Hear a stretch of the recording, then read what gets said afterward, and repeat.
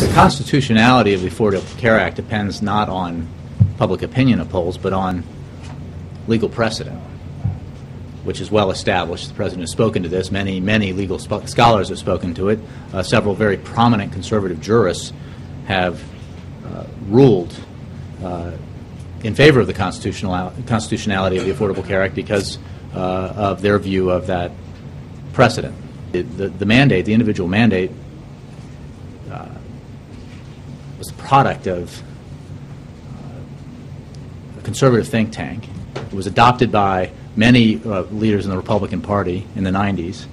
It was adopted by and implemented by a Republican governor in Massachusetts.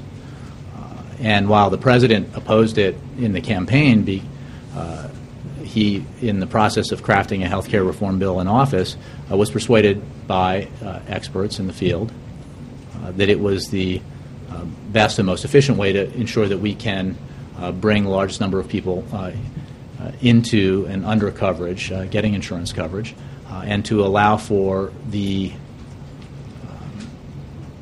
to ensure that those with pre-existing conditions get health care coverage. And that was the impulse behind it. Again, it's not about public opinion of polls, it's about policy.